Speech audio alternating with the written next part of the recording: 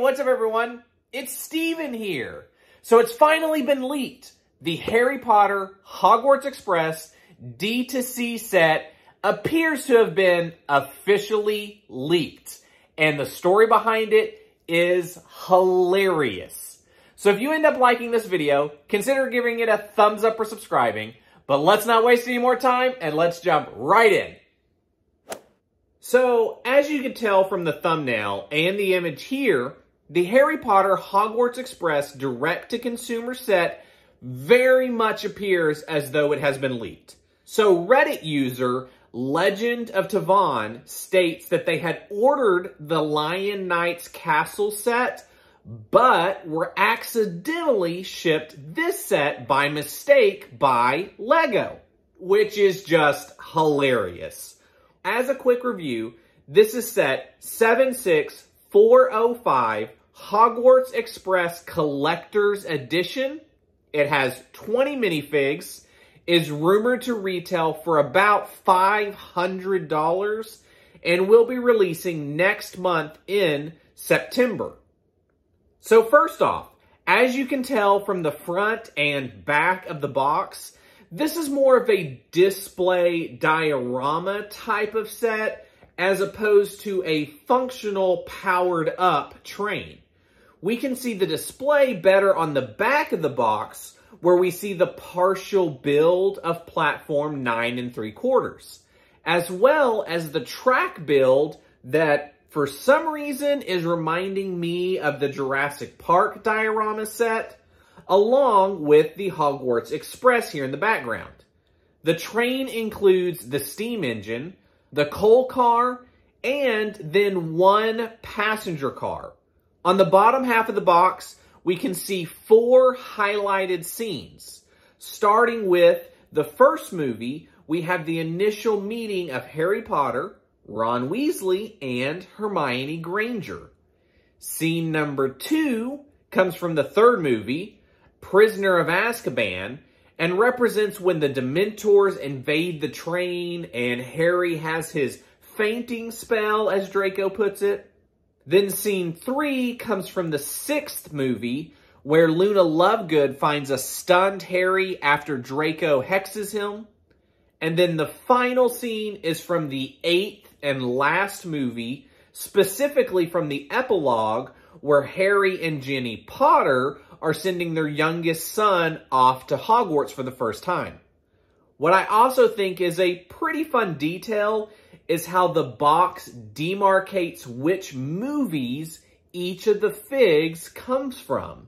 So you have a little clapperboard with the number actually representing the movie, which to me is just kind of a fun, cool graphic that they included here. Okay, so as far as my thoughts, I'm honestly a little disappointed, and I hate being negative about any sets because I think a lot of people really are going to love this set. So instead, I'll just kind of give you my quick first impression pros and cons. So starting with the pros, I do think this by far is the most impressive, display-worthy Hogwarts Express that they have done. I think this set actually compares quite a bit to the most recent Hogwarts Express set, but just looks way more polished, way more high-end. So I think people really will enjoy that aspect of this set. Another pro, it comes with lots of minifigs, 20 in total. I haven't went through them fig by fig to see how many new and exclusive figs there are going to be.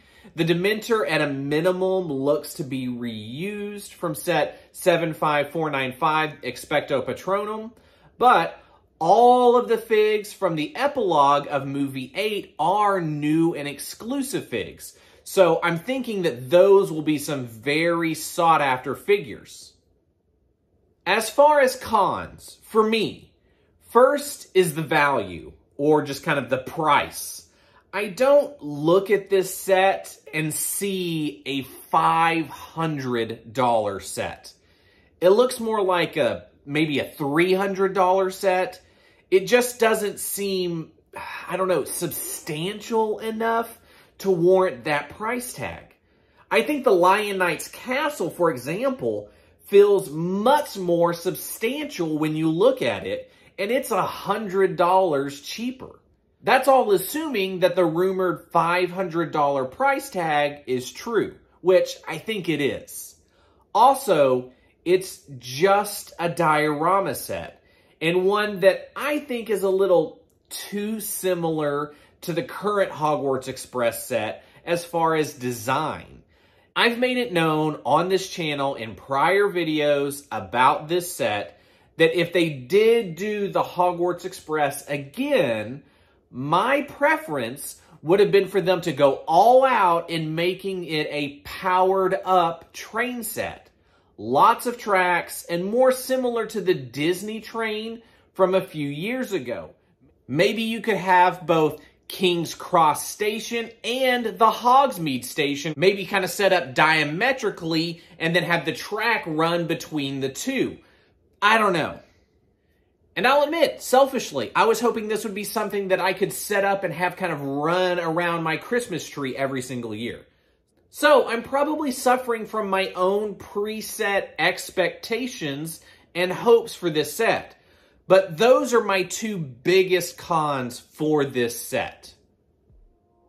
But I want to know what you think of this set. Is it just an incredibly elaborate fake? Probably not. Are you going to get it? Hey, maybe this set will eventually grow on me. But I want to know your thoughts down in the comments below. And as always, thanks so much for watching my video. I really do appreciate it. And I'll catch you next time.